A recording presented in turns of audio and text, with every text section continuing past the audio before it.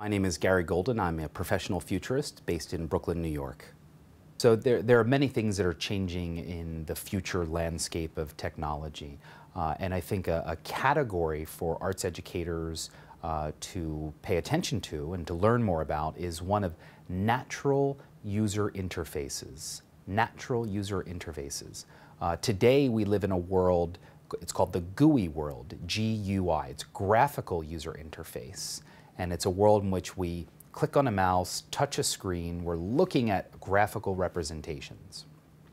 And the future of a natural user interface is one of speech, one of movement, gesture. So one of the most disruptive technology platforms out there today is the Microsoft Kinect. Microsoft Kinect. And this is Microsoft's way of getting back in the game. And what Microsoft Kinect does is that it uses infrared technology to understand how you are moving in the physical world. And it can capture that movement and then be used against some other experience. One of the fascinating aspects of Kinect is that Microsoft has decided to open source the API. So Microsoft has provided the inner code of how Kinect works that will enable software developers to build other applications on top of that platform. So we can expect that today, moving forward, we will see more gesture, movement-based technology experiences that will find themselves probably into the home first and then the classroom. So right now there are artists in the world that are hacking the Kinect. We have dancers, we have people that are teaching people how to paint using Kinect. Musicians have a fantastic opportunity using this Kinect platform because it is so movement and gesture focused. It should not be seen or promoted as a replacement to the music teacher. It is simply a tool to extend the learning and help the student become a better musician. But you can imagine a world where Bo is being watched by the Kinect device, and if that arm and that elbow are not in the right position, the Kinect will signal to the student, you've got to bring it up or down. And again, whether or not these tools are embraced by teachers in the classroom, they're certainly likely to find themselves into the home within the next few years. And another natural user interface is the world of wearables. They call them wearables. It's essentially taking textile, cloth material, and integrating sensors and electronics to create some sort of digital experience.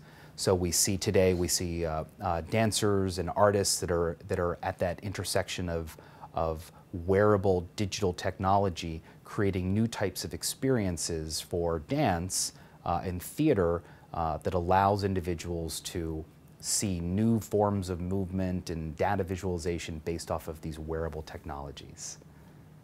So imagine, the Kinect or wearable experience. An 8th grader goes and sees a theater performance and falls in love with a character and really identifies with a character.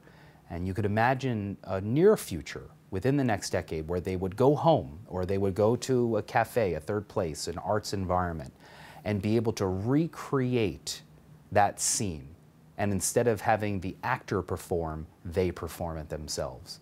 So by using these Kinect and wearable systems, projection systems, they are able to basically recreate that environment and perform the scene themselves. So then the second piece of the natural user interface is the role of voice and conversation. In the world of consumer applications, we see the Apple Siri, which is a personal assistant, an agent that you ask questions to and it responds in complete sentences. But the real platform to watch as the gold standard is the IBM Watson. IBM Watson. This is a software program that defeated 2 human competitors in the world of Jeopardy. And this software program is essentially, it's a knowledge in a box.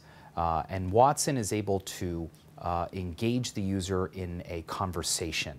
It understands the nuances of human language. It understands skepticism or irony. It understands sarcasm. So we now see Watson being brought into the workplace. Watson is coming to work. We see Watson going into the healthcare industry to help doctors give better assessments based off of information that might not exist inside the doctor's own head. Watson helps that process. But the moment we need to watch for is when Watson comes to the classroom.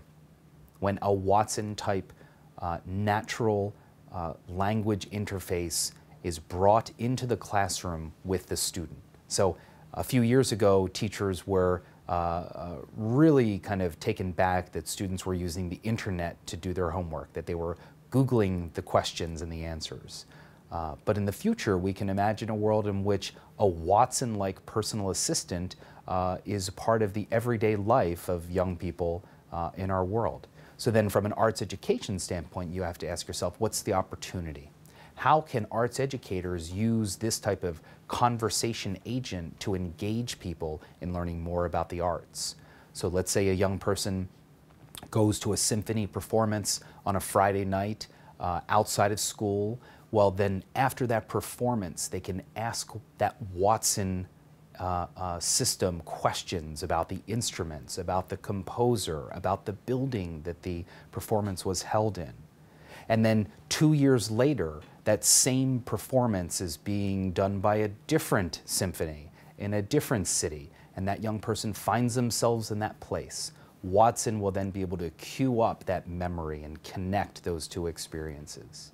So we can look at Watson in many ways, much like this learning management system. It provides the continuity of learning across these different arts experiences. Watson is truly in the workplace. It is being piloted across a few healthcare industries. But for the arts world, we need to ask ourselves, what is our Watson? What is our Watson? So will educators in general create their own platforms? Just like 20 years ago, we couldn't have imagined that we would need to create a website for our classroom, and now we use websites to communicate with our teachers, or we use websites to communicate with parents, etc. Can you imagine 5–10 years from now that arts educators will need to create some sort of Watson-type application? Quite possible, quite possible.